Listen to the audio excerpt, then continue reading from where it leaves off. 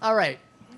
What follows is one story of hundreds of stories that comprise the Gwangju Uprising in May 1980 in South Korea. During that week-long uprising, hundreds of people were killed by their own military. Hearing a grandmother shout, "They've killed him," as I watched a young man being beat to death, is a sight I cannot unsee, and it's a voice I cannot unhear. Witnessing the uprising burned a hole in my heart that will never fully heal. It was day 3 of the uprising. I was a health worker in a small village near Gwangju, sitting on the floor of my small room, wondering what was my life going to be? Did I have any future here? A knock changed that. Mr. Kim, the village leader, and 3 other village leaders had worried looks on their face. "We heard that there are many people who were killed in Gwangju. Is that true?" "Yes, that's true. The soldiers killed many people, mostly university students. People are really angry. There are no buses today. The phones are not working. Mr. Che here has a daughter at Cheonnam University. So does Mr. Nam. My son is at Cheonnam University. There are other families in our village. We've not heard from our children. They're worried." He paused. "Will you go back to Gwangju?" I nodded. There was an instant relief on their faces. They had a side discussion, way too fast for me to keep up with, and Mr. Kim turned back to me. "Okay, we're going to get the list. Call them when you get to Gwangju." It sounded like a curt demand, but the look on their faces of the men around him told me how worried they were about their sons and their daughters. The same muddy ruts welcomed me as they had yesterday. Thick foliage on the edge of the road quickly gave way to the rice fields to the south and the hills to the north. Birds bounced along the branches, and that scene really calmed me. The sound of a motorcycle coming from some village past mine snapped me back to reality. I flagged him down and hopped on the back. The motorcyclist let it rip, and after almost tumbling off the back, I death gripped the seat underneath me. My suicidal motorcyclist dropped me off in Nampyeong. It's the first small town after leaving Gwangju heading south. It served the transport industry in all sorts of ways. The small town was never going to be on any travel guide, and any reference to it was going to have the word rough in it. I continued towards the main road. Every shop was closed. At the intersection, there seemed to be more people milling around than the entire population of Nampyeong. On the street, where buses normally disgorged and sucked up passengers, there were no buses. So why was everybody here? Near the bus stop, I joined a group of people, automatically rummaging into my backpack for my Korean dictionary. The fear and the anger that I had seen in Gwangju the last couple of days was not to be found here. Everyone was talking too fast, and their Cheonnam dialect meant that I struggled to understand the thread of words. I really felt like an idiot. But bit by bit, my ear picked up the conversation. They were talking about Gwangju, but not just Gwangju. They were talking about things that had happened in Naju and even further south in the seaport of Mokpo. Typical Korean formality and reserve had been completely abandoned. The words, the gestures, the laughter, the smiles, something momentous had really happened in these places. Everyone, young and old, was excited. The sound of an approaching bus startled me. It was coming from Gwangju rather than going towards the city, so I figured not much use to me. Still, I thought, well, at least the buses are running. As it neared, the crowd on the street parted, and they belted out a cheer to welcome it. A large banner sagging at the front said, "Release Kim Dae-jung." All windows were broken out, and the occupants, who were mostly young, were happily chanting and banging sticks and ball bats and metal rods against the side of the bus. Their joy was infectious. Kim Dae-jung was the favorite son of Cheonnam. and was the most well-known opposition figure in the country. His demand for democratic reform had galvanized students across the country, particularly here in my corner. The military government feared his influence, and they decided it was best to keep him locked up. Another massive cheer erupted from the crowd when everybody stopped, the bus stopped.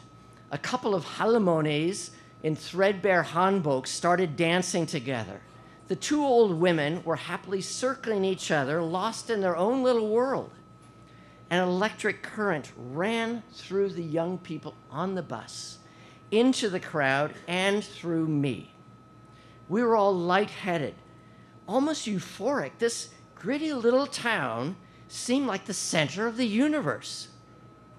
Two young men and a young woman standing next to me introduced themselves, and in excited voices began describing the events of the previous night in Gwangju and in Naju.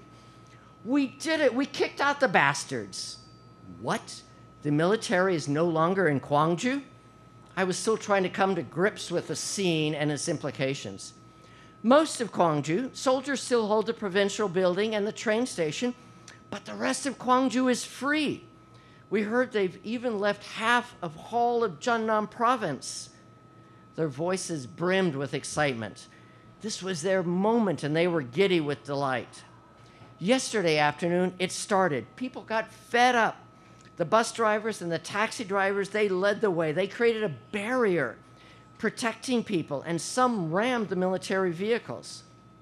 So we're not under military control? The people now in charge? Their eyes lit up. Yes, no more soldiers. Wow, came out in English, but my friends understood immediately what I meant. The crowd moved a short block away to where the police station stood, and we went with the flow. The station looked forlorn, its door locked, no policemen around. The crowd swelled, and an argument broke out between two men near the front. They were talking way too fast for me to get the gist of it, but my newfound friends were glued to the scene, and one of the young men told me they're arguing about the armory in the police station. A burly, middle-aged man walked past the two, and with a loud crack, he broke the lock on the front door. It crumpled under the force of his massive wrench, and he flung the door open, and a handful of men rushed into the small structure.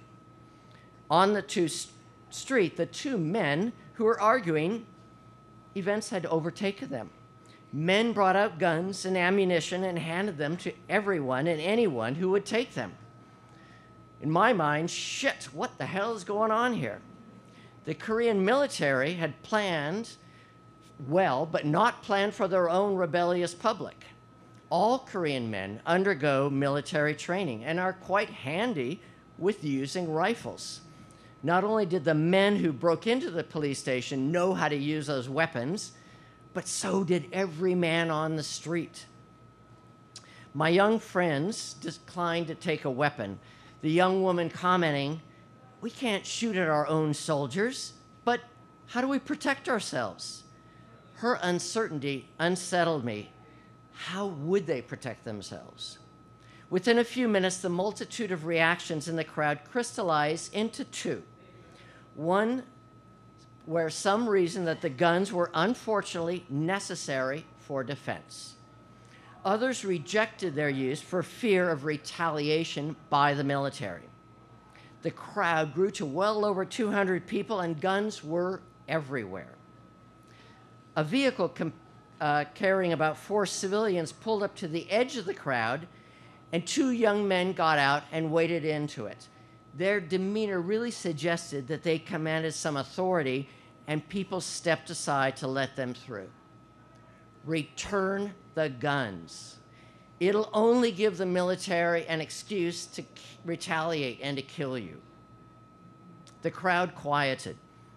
After a few seconds, people were handing those guns forward, and a small pile started to form in the front of the police station.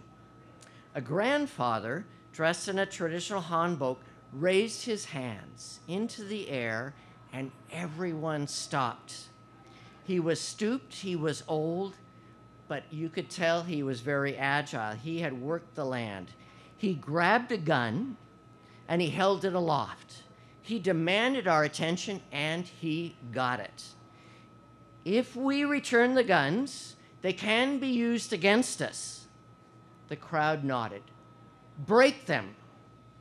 His voice, while not loud, reverberated through the crowd.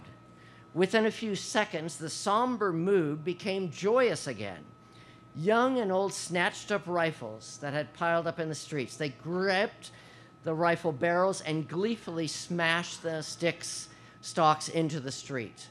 Wood shattered and flew in every direction.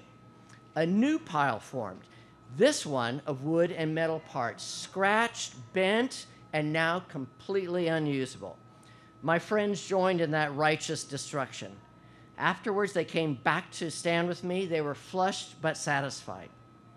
A ripple of fulfillment ran through that throng as the last rifles were destroyed. The whole process, from the time the armory was opened until the rifles were destroyed, had taken less than an hour. It felt like an eternity, a time when innumerable emotional states graced that space around me and in me. The scene that had unrolled in front of me didn't fit the military's narrative of riotous students and hoodlums and North Korean infiltration. This was rural Korea.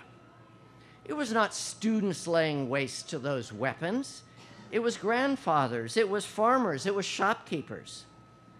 I felt fortunate to be a witness to the incredible events, and I was insanely proud of the people I lived and I worked with.